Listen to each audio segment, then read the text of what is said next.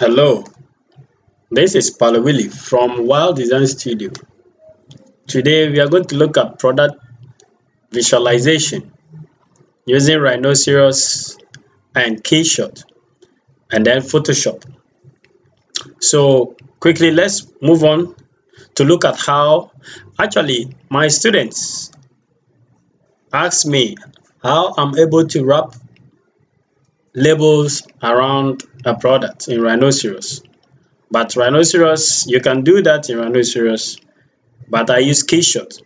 So today, for that benefits, I want to do a tutorial on how I combine Rhinoceros products, how I combine Rhinoceros with Keyshot for product visualization, wrapping labels around a square or round or cylindrical objects. So let's get into Photoshop. I took the Nutri-Snack package and then measured it. I took a snapshot of the sides, various sides of these Nutri-Snack. So as you can see, this is the lid. And so I brought them into Photoshop and then cropped them. And you have to make sure that the size, after measuring the size of the Nutri-Snack package, it measures 15 centimeters by 4.5 centimeters, and then the top of it also measures 7 centimeters by 15 centimeters. So you have to make sure that in Photoshop you crop it and make sure that you have that measurement. So if you are done, then you save it to your PC. So I have it in my folder here. And so we move on to Rhinoceros. So on the Rhinoceros screen, you can see that I have a box on the surface here. This box is scaled to, or is drawn to, the same height or measurement of the Nutri-Snack box. What I did is, you see the square of the grid, it measures 1 centimeter square. So 15 of it should give you the 15 centimeters of the box. And then the height. So what I do, let me demonstrate for you to see. So you go to box, then you click. So you count 1 up to 15 boxes. This is 15 boxes, and then you stretch it to about another 7 boxes or 7 counts. So from here, which is 1, 2, 3, 4, 5, 6, 7, and so you have 15 by 7, and then you click, and then now it will specify, it will ask you, Rhinoceros will ask you to specify the height. And if I should change the view to front, you will see that the square here is 4. So you count 1, 2, 3, 4, and then 5, because I said the height is 4.5 centimeters. You click, and then the box appears. So what I did is, I select the box, and then you go to this icon here. It says explode. You click on it, and then it explodes these boxes into different faces. So now they all have different surfaces, as you can see. So that is how I got my box, this box here. I'm going to delete this.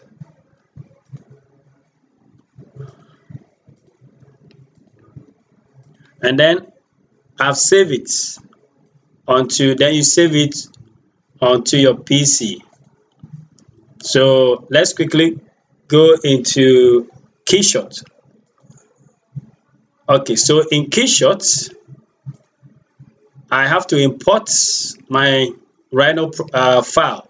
So I'm going to drag and drop to import, and then you say import.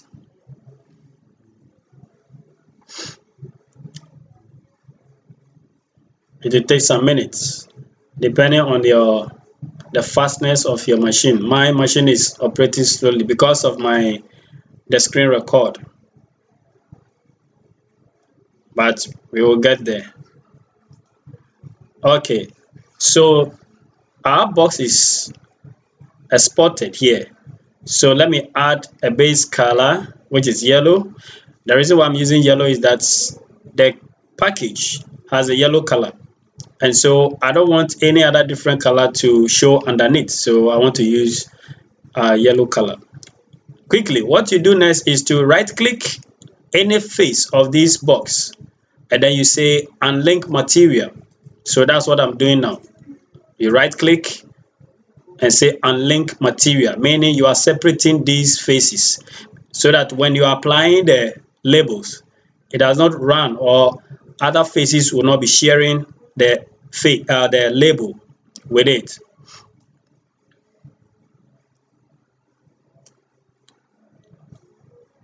I'll do same to this face, unlink material,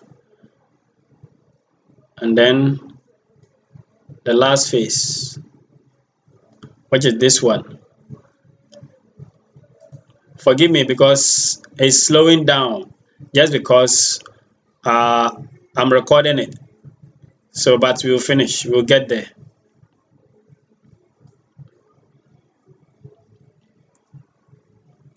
Okay, so then to the next step, you double click on the face you want to apply the label. So I'll double click on this, and then this box open here, you go to label, then you click on this icon. It says add label into bracket texture. You click on it, and this is the side, which is the 15 centimeters by 4.5 in height. So I labeled it as a JPEG file. Actually, Keyshot accepts JPEG or PNG file, so you can save it in any of these file versions. You can double click it,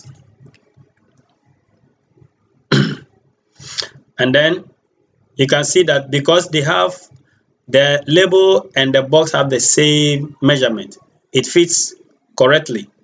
If you don't have the same measurement, you will have to hold these anchor points and be dragging to fit your model. Let me quickly go to the top, double click on the top. If you accept this side, you click on this green icon here. I'm using Keyshot 9 Pro, so it shows this handle for you to accept. So if you accept, then you double click the top, go to label, click add label, and I label this top here as front. You double click. When you double click, you can see that it's moving in the Y direction. So what you do is you bring the cursor here, and then you scroll. When you scroll, you'll get to the angle. It's now in 180 degrees. So we change it from 180 degrees by typing 90 degrees. Click or enter. You press enter, and the rotation change into an angle of 90 degrees. So as you can see, now we have it in 90 degrees. You accept by clicking on the green icon. You can see that the yellow is appearing, but we'll fix all those things soon. Then we go to the front or this face, double click on it,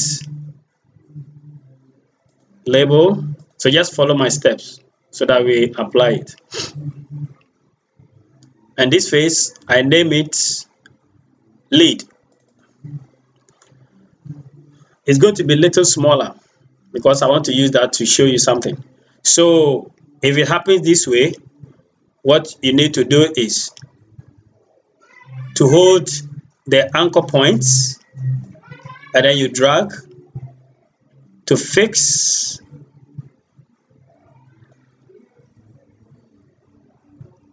if your machine is slowing down like mine, then you have to take your time and dragging.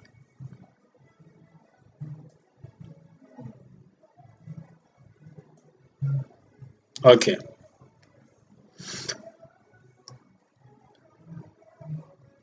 To also make it easier for you, what you can do is you go to the camera, you go to camera, and then you select the right camera, and so it shows the view. So what you need is to hold the handles and you drag. Forgive me, my machine is slowing down.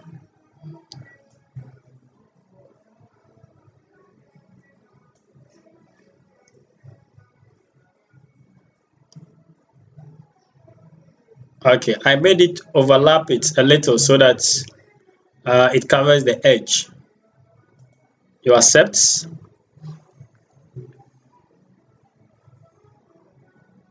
Then we go to the perspective view again, and rotate it to see what we have done so far. Okay, like I said, we will come to fix. As you can see, the yellowish edges are showing, but we'll fix it soon. Let's add the other faces.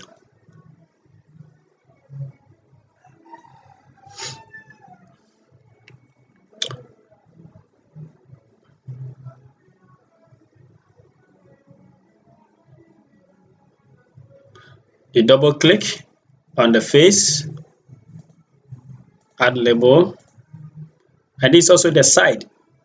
So you select the side and we accept.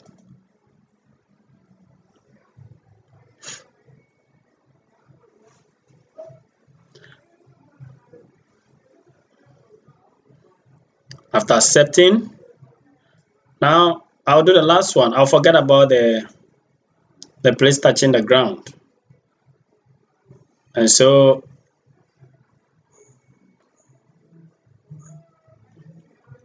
you double click on this face,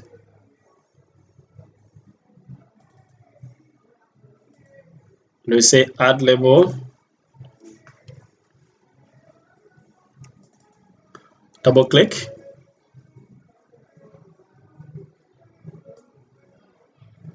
let me rotate it, and so we can still change the camera view if stretching becomes a problem, but let me try because my machine is freezing. So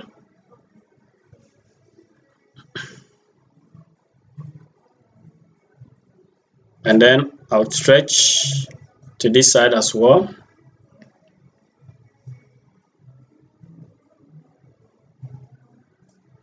Again,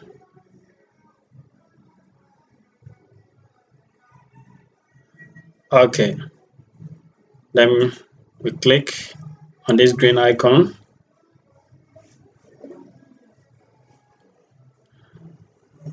okay. Now this is the product visualization of this object. So let's fix the edges that are showing. Let's fix it. So what you do again is you want to cover up these yellow edges or lines that are showing. You double click on the objects, you go to labels, then you scroll and then you go to move texture.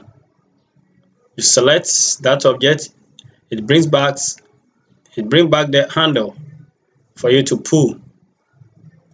So as you can see, those edges have been filled. Let me rotate it and do the other side.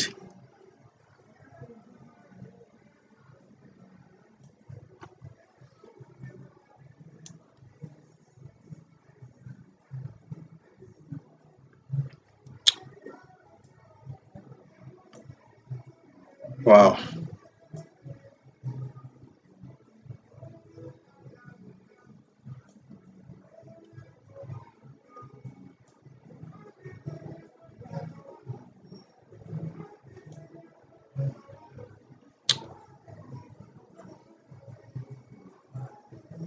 Um,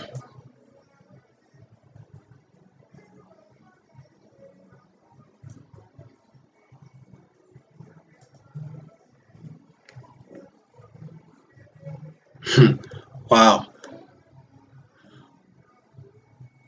Don't worry, it's working. My machine is freezing, but the tutorial has to be done. Okay. Right. As you can see, I've pulled it to fit the model so that we don't have those yellow edges showing. Good. So this is how we add labels to products. This is how I use Keyshot to portray product visualization. Most manufacturers and advertisers don't have the time, or marketers don't have the time to go to their warehouses and be taking photographs of their images. So what they do is for them to employ a product designer, and we use 3D softwares to generate the concepts into a printable or something like this, which they can use for their adverts. So what you see today is product visualization. So this is how the concept is generated in 3D. And so on the Keyshot screen, you can go to the scene, you will see, and then you select these objects. What you can do to this object is that you can duplicate it. So when you right click the image, you see duplicate, and a second one is generated. So you can push it from it to one side, or you can pull it up. And so since this one is selected, I can duplicate it again, but let me duplicate this one again. I'm okay with that. So I right click and say duplicate again, and then I pull it up.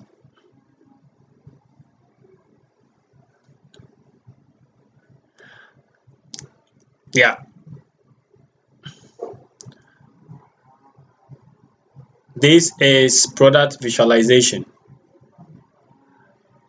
And so most manufacturers and marketers don't have time to be taking photographs of their products.